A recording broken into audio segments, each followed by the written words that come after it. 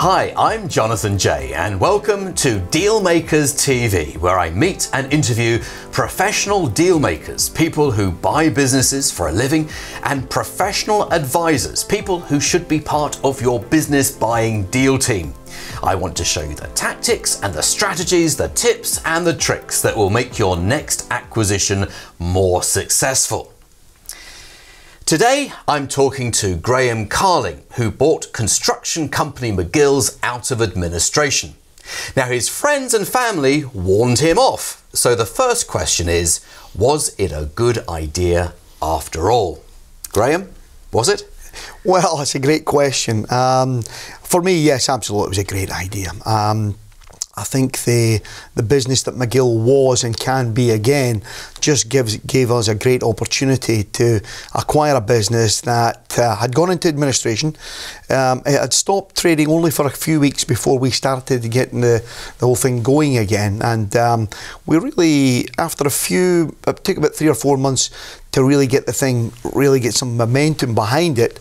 And now we're on the brink of, it's almost 12 months since the company went into administration, and I'm delighted where we're at. I think I'm always looking for more, but I think we've proved a few people wrong in what we've done over the last 12 months. So for me, answer is a categoric yes where I sit today. So for people who aren't familiar with the company, just give us an idea of the scale of it, how many people it employed, that sort of thing. So McGill was a Scottish top 500 company, employed 440 staff throughout Scotland. A few years ago, done about 65 million of turnover. The year before it went into administration, around about 45 million. A lot of government contracts, a lot of large construction projects it was involved in right across Scotland. So it was a big deal. When McGill went into administration, it was real high profile in Scotland, and not just due to the workforce loss in Dundee where its head office is based and where I'm based, but it did cover a wide scope throughout Scotland. So I mean, it was high profile. It was at Scottish government level, and there was a bit of an outcry when it went into administration. Yeah. So how did you find out about this opportunity then? Well, it was an interesting one, this one, because we'd actually looked at McGill 18 months before it went into administration. We'd made an approach via their auditors at the time. We were on the lookout for a platform business with which to enter the sector and McGill was identified as a business that had enough scope and platform and was well known, had been established long enough. We felt that would have been a good one to start talking to. It didn't get anywhere, and probably the month before it went into administration, I received a phone call out the blue from their auditor asking if I'd like to go along for a meeting. I did. Nothing was disclosed at that meeting, but I kind of got the feeling that something might be in the offing. But I was in the US, I was down in London, I flew back to London, then I got a phone call saying, look, can you come up and have a meeting? But by the time I got up there, I think it was too far gone. So it was going into administration, although it hadn't been cast in stone, but there was rumours going about that was going to happen. And the whole irony of it was the day, which was the 1st of February 2019, McGill went into administration.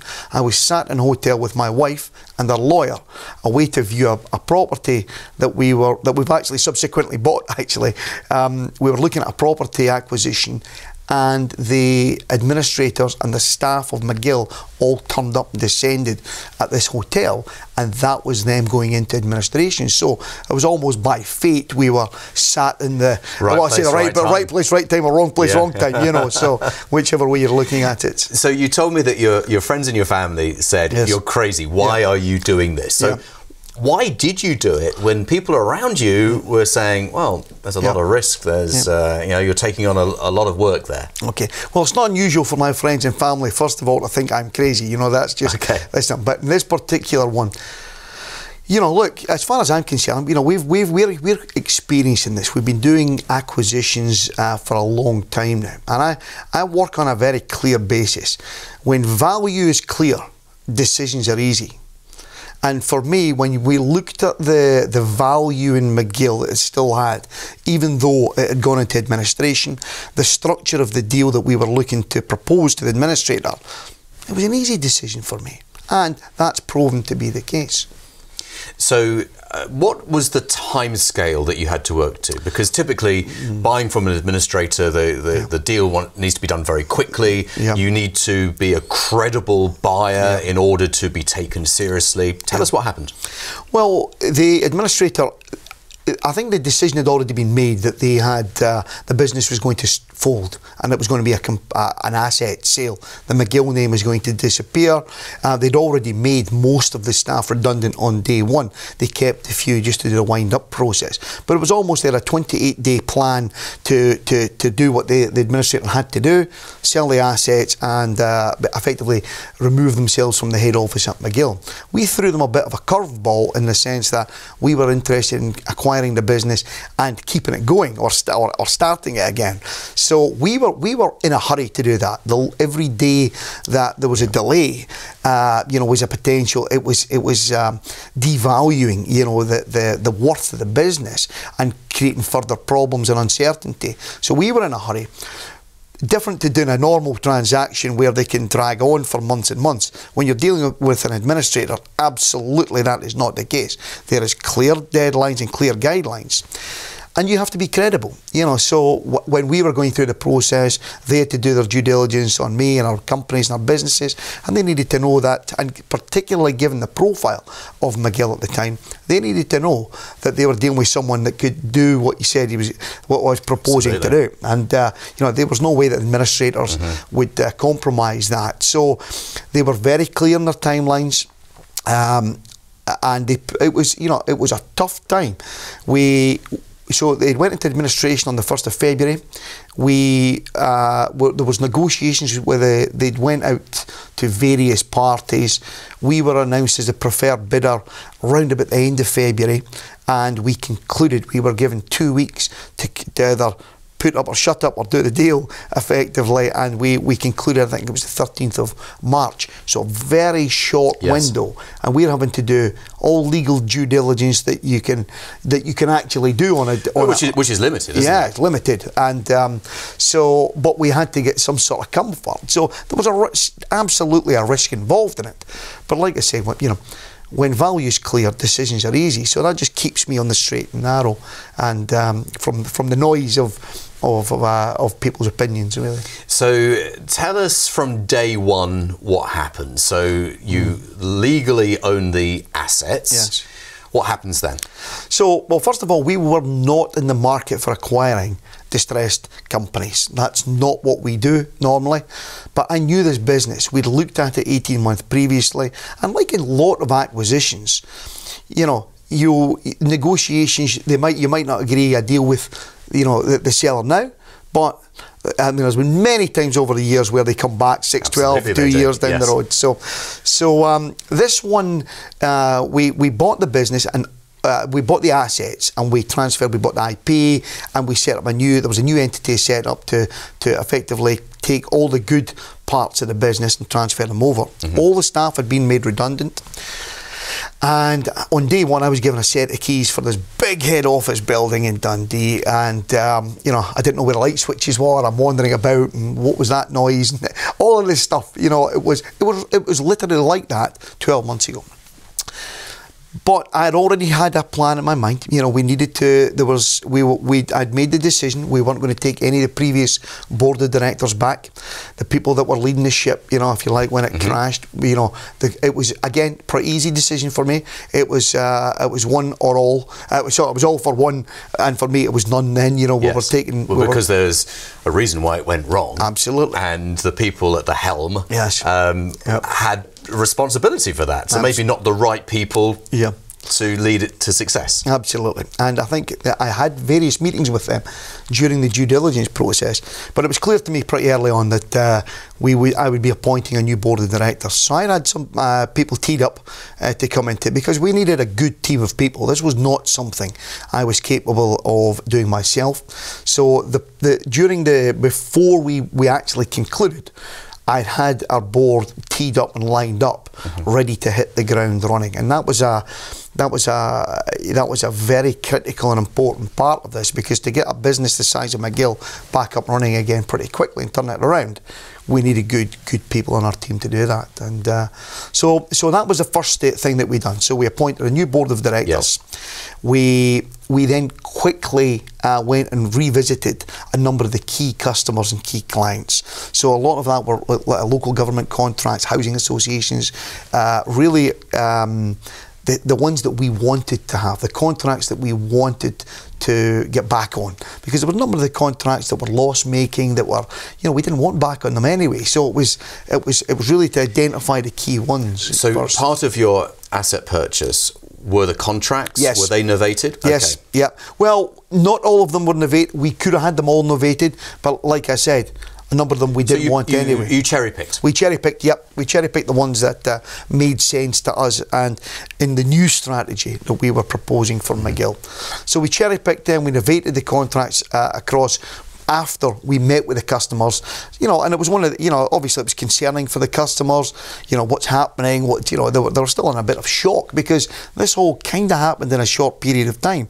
But if you're on the other side of the fence as the customer, you immediately go into your, default, well, what's plan B here when this contractor goes bust? So a number of them had done that. A number of contracts had been terminated. So it was a race against the clock to a certain extent. But where we got to was, there was a number of contracts that we got back on quickly, but you had to go through then the process of the novation of those contracts as well, which take time.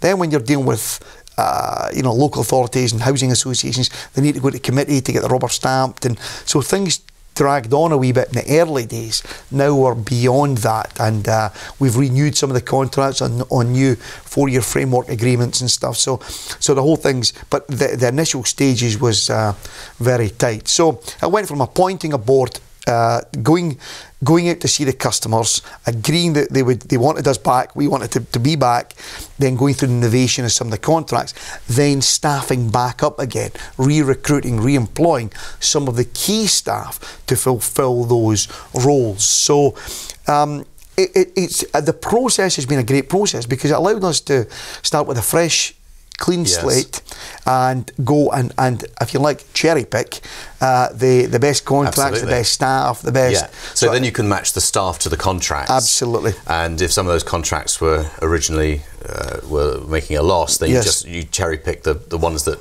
have the brightest future. Yes. So you end up with really a brand new incarnation of the business, don't you? Yeah, and that's where we are at the moment. It's one of these things that we've been asked, should you have changed the business name? Should you have, there's various customers have got different views on what an administration actually means. For us, it's a bit like, McGill's a bit like Marmite. You either like it or you don't. But there was value in the ones that liked it, rather than going and trying to start again and almost change your name as if you're hiding something. Look, the business went into administration through no fault of the current board of directors or owners. Exactly. And we're in it with a completely different outlook, completely different view, and we're absolutely clear in our strategy. Yeah. But this is what I always say to the people that I work with, as you know, is that the sins of the past can belong to the previous owners and previous management. Yes. And you are starting with a clean slate. Yeah. And if people weren't happy with the service from the previous owners, well, that is in the past. This is the service that you're going to be receiving now from the new owners. Yes.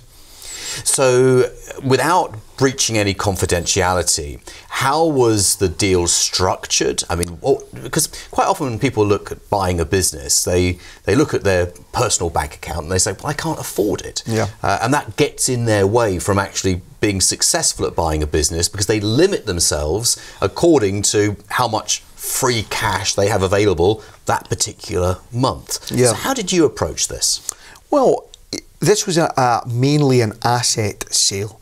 So we were buying the building, we were buying the equipment, we were buying the goodwill, the IP and the contracts, but the bulk of the value in it was in the real estate and the equipment.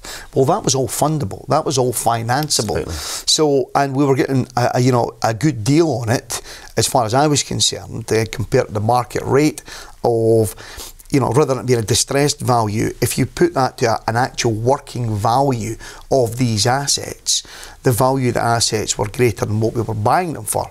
So the whole thing was perfect financeable. Scenario, isn't it? Well, for me it was. Yes, yeah. I think it was. And of course, the administrators get their deal. They Yes.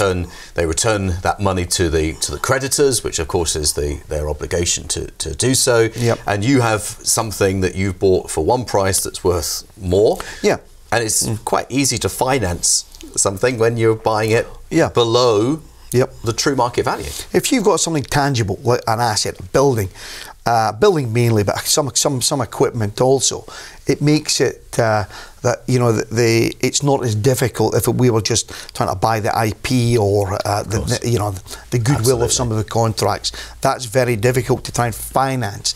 But when you have tangible assets, really, it's pretty straightforward stuff, really. Yes. You know? So it sounds like plain sailing, but it couldn't have been. I mean, there must have been things that maybe meant that you're working late, burning the candle at both ends, and maybe having a few sleepless nights over. So give us a taste of some of the situations that you had to deal with. Well, I think when you go through the early months and you're recruiting and you're kind of walking into the unknown, you know, we're unsure as to what, you know, where the company's going, how it's going to be accepted by customers again. What, you know, are we going to get any staff back? So there was a whole uncertainty around it. That itself creates stress and anxiety, if you like. But you know, I've been doing this a long time now, and I kind of operate in those zones anyway. So, but it is stressful and it's difficult, and particularly when you're dealing with an administrator, there's no delays or anything. You have to be on your game. I mean, that was 6 weeks really of sleepless nights, and the deal could turn and change and twist on a hat, you know. And so for that early process was a good going through that actually set us up well for the rest of this year, because we've had to be at it 7 days a week. We've bought a distressed business and we're trying to get the wheels turning again. And what was really important was, it's okay me saying that, because I'm used to that type of stuff, and my wife, we're used to that. We're 7 days at this because we love it and that's what we do. But trying to get your staff to do that and senior staff to do that. But we got a great team of people. You know, we appointed a good group of people. We didn't appoint everybody we met, because some people just weren't up for it. And I could, you know, you can sense that just through experience. They weren't up for the task. We needed 6 months of their lives to start with, 7 days a week. And that was, and some people just didn't have it. They just no. I mean, some people actually just want to work for a business, and turn up every day without really putting any additional effort in, and they don't want the rough parts. They just want the smooth parts. And when you buy a business industry or buy a business from administrators, there's going to be a lot of effort, and there's going to be some twists and turns, aren't there? Absolutely. And so we were selective in the people that we recruited. At senior level and beyond now. So you know, as we go down the ranks, if you like, again, we've brought back the good guys, the guys that are up for it, and it's actually a great place to work. I really enjoy going in it, the positivity, because we know we're up against it. You know, we know we've had to get this thing back running again, and the goodwill from the people has definitely helped us to get to where we are now. But we need to keep that, and we need to, you know, nurture it, and we need to grow that. You can't take it for granted, can you? We can't, because the biggest fear that I have in all of this is that we become the same McGill that was there before. Anything else, you know, I could lose money, we could, you know, things can go wrong, I can, you know, get beat, you know, we make mistakes, I make many, but that would be the one, I think the one that really terrifies me, is that we went and had this opportunity to where a clean slate, and we went and recreated the same thing that went to administration. That's the concern. So where do you feel you're going to end up then? And really, I guess the question on people's minds would be, well, you bought the assets for a certain amount. You know, what's your return on investment going to be over a period of time? Well, I mean, we always take a long-term view at it. I think we've done okay in the first year, given our turnover, and we'll likely make a profit this first financial year. Now, in a distressed business, on a turnaround situation, starting from me walking in the building with a set of keys, And no people. No, and nobody. So we're just in that's actually, I mean, I'm delighted about that. So there's already value being created in the company. But that's just the starting point. You know, we've got a 3 to 5 year plan. Certainly the first 3 years are critical for this business. So if we do the same again next year and the same the following year, that will take the business up to about 20 million. Now that might sound a lot, or for some people, but actually in the scheme of things, we only need a few contracts to get to that level, the contracts that we want. So it's certainly not beyond the realms of possibilities for us to be able to achieve that. So we don't want to get to 45 million, 400 staff that McGill was at before. It was uncontrollable in that business. The sweet spot in this industry is around 20 to 25 million, and there, if you look at all the analysis that we've done on either competing businesses or similar type businesses, that is the sweet spot where you can get the maximum efficiency and you make that revenue, and you can make the most profit, and the business churns good. As soon as you go beyond that, there's additional cost put in, it starts getting a bit uncontrollable because of the scale of it, and we've seen so many companies even this year, since McGill went in administration, similar type businesses where the same things happen to them, it just gets out of control. So for McGill only, I see that as taking a steady, and I think it's a realistic and a sensible approach to where we're at. We'll take 5 million this year, we'll do 10 next, and we reckon we'll get up to 20 the following year. So if you've created a success plan for this type of business in this sector, could you then apply that to other businesses if others struggle as well? Could you do what you've just done again and again and again? I'm going to take you back then. So we looked at McGill 18 months before we actually bought it out of administration, because it was always my intention, or our intention, that we go and do a buy and build. So a buy and build in this sector. The sector is ripe for it. I think the opportunities are there for it, and we were looking for a platform company. McGill was distressed. It's probably knocked us back a year because we had to get McGill back up and running. But already we are acquiring other businesses. So there was an acquisition we done just before Christmas there that went through of a similar type business. We're engaged in legals and 2 others at the moment. These are not distressed businesses, and I'll be honest, we are not looking for distressed businesses. If a distressed business comes up because everything's, you're looking that way and something comes and hits you here, we would probably look at it because we'd be plugging it into something now. Yes, because when you've got that infrastructure, it's a lot easier, isn't it? Because you've already got the management team, the staff, and you're not starting from scratch like you did with McGill's. No.